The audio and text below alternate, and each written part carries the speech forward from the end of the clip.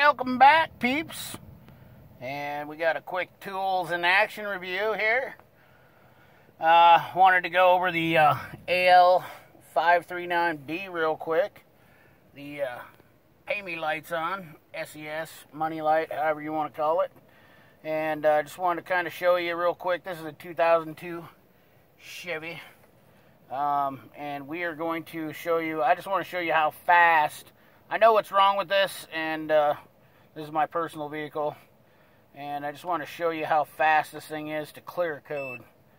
So we're going to go ahead and power it up real quick, hit the OBD, do a little wait for the vehicle to respond action, and boom, she's in. And then we're going to tell that, it tells you the code's found, all that real quick. Erase previously stored data. We're going to hit no. We're going to read the code. Boom. Just like that. We got the classic knock sensor code on the old 5.3 Vortec. Pretty standard code. These are usually the circuit or the wire has a deal. They're under the intake. I haven't had a chance to fix that yet, you know, because I'm a mechanic, but we'll go ahead and look at the live data while we're in here. Show you how fast it pulls it up. This is just a great code reader, in my opinion. Gives you a little bit of live data here. You know, your fuel system will close, load percentage, ECT, short-term fuel, long-term fuel, which is nice to have on there, obviously. We got a map, RPM, spark advance, you know. It's got quite a few. Shows your O2s.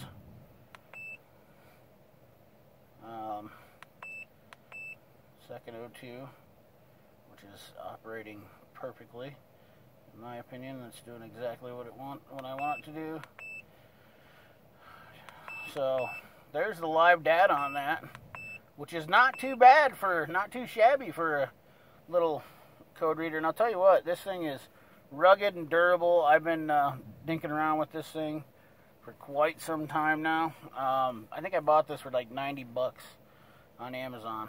But so we're gonna back out of this now, and this also has a multimeter function on it, and I haven't had time to mess with that. Let's see here. Let's look at the freeze frame on this. See what we got here. So it shows a freeze frame on it too. We'll show the freeze frame from this code, which I don't really know that there's anything that I really need to see that it's going to jump out at me out of the abnormal. About 1600 RPMs. Usually I check the temperatures, you know, in the freeze frames and see. Looks like your ECTs are 174. Short-term, long-term fuel looking good. Maps looking good.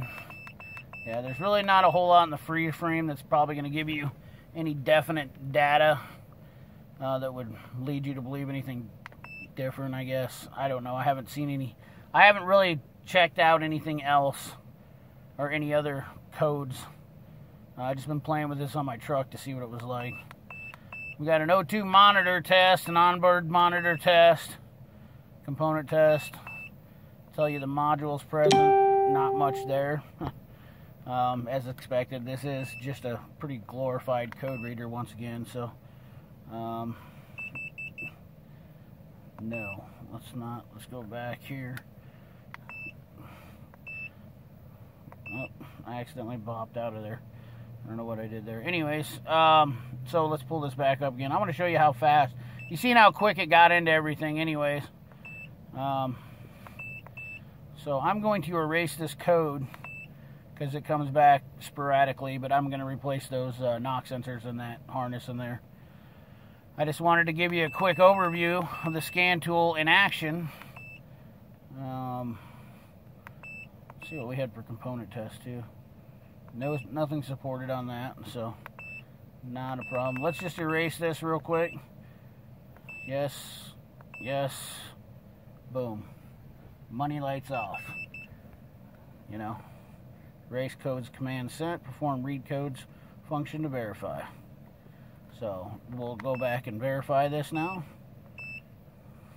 No code stored in the module. Press any key to continue. So that's, now we're going to exit out of this. That's how that works. Now this also has a battery test function. And it's got a clamp, and I've used it, but I will show that in another deal. It also has a start test. I think, yeah, so we can do that right now. Make sure the ignition is on. Press OK. Let me turn the fan off. We'll shut the stereo off. Helicopters are coming over. Now we'll shut down the engine. And start engine. Cranking normal. So that gives you the voltage percentage, and crank time. Press OK to retest. So I thought that's kind of nice. It's not probably really effective. I'm not sure that you really need it, but anyways, that's that in live action. And then we'll look at the ready test here real quick. Let me get some air flowing back in here. It's a little bit warm. So this gives you a few functions right here. There's really not much here to look at. Fuel, communication, cat. Pretty basic EVAT, not available. PID count, DTCs, nothing. If there was something going on there, I'd be able to do that. But yeah, so like I said, this is a handy little tool. I really like it for clearing, you know, like reoccurring codes or something. If you know what you need to do to fix it. And so let's say I would have fixed the knock sensor on this and the service engine soon light was on.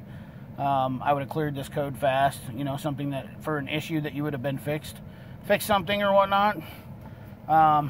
Really quick, really handy, nice long cord.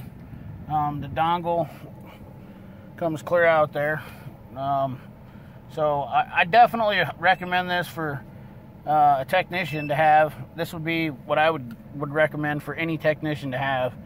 It's $90 on Amazon. I don't have a link, but once again, I'm not out to promote any sales of anything. I'm just showing you what I think are good tools for good, you know, good buys. And this thing is really, really nice. It's even got a little kickstand here if you want to. There's a charging port for it. I haven't charged it yet, but I'm assuming that the OBD2 connector charges it, so it stays. Currently, it's connected to my truck most of the time, just because I like to monitor stuff. And I like to keep a scan tool with me in a personal vehicle all the time. So, anyways, thanks for watching, guys. Hope you enjoyed this video, this quick little tools in action. Autel539b, look it up. Definitely a good buy. I will try to do something more with this multimeter function.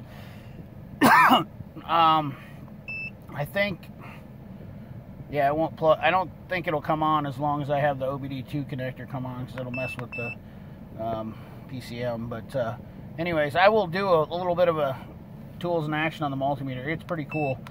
I think you could use it to diagnose quite a bit of stuff. But anyways, like, comment, smash that like button. Don't just like it. Smash it.